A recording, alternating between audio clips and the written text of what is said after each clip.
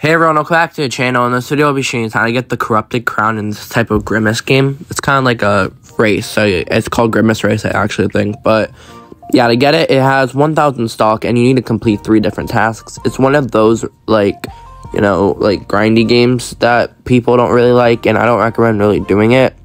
I also want to let you know there's a bunch of videos I gotta make, so yeah, I'm sorry that I woke up at 4 in the afternoon, but I literally stayed up until 10 in the morning making videos. So you can't really blame me if I wanted some sleep. So, sorry for being late, but it's not really my fault.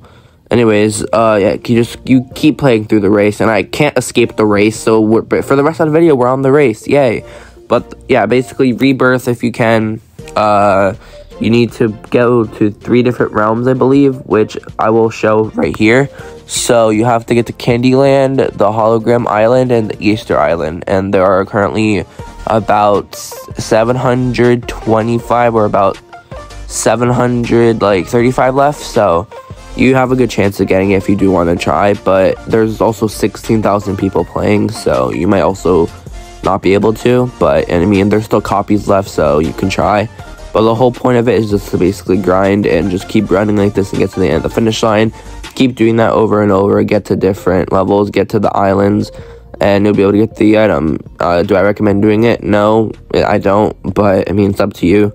But yeah, make sure to leave a like and subscribe, and don't forget to turn on post notifications. I'll see you guys in the next one.